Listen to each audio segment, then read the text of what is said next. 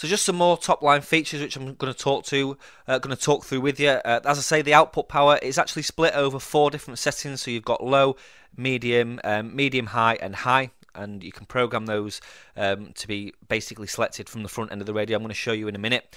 It uses TDMA function, as I say.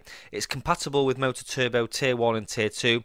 It's dual band, dual standby, dual display, and of course operates on both time slots.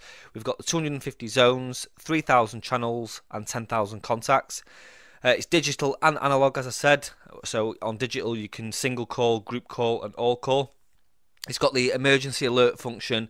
It's got things that are standard with a lot of DMR radios now, such as remote kill, remote stun, and remote activate.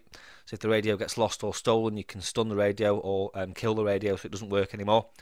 It's got group match and single match, and this is basically like promiscuous mode, so it will hear all groups or hear all single users. So it's similar to promiscuous mode in the fact that you can listen to multiple talk groups on the same frequency and the same colour code, which is handy.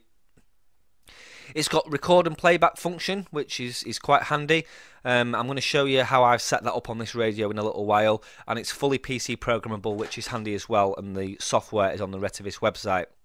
As I said, it's got CT/CSS and DCS encoding and decoding for a little bit of privacy, for stopping interference, and of course for using repeaters on FM. It's got a password protect function which you can set up in the programming software. It's got quite a bright and quite a large colourful LCD display.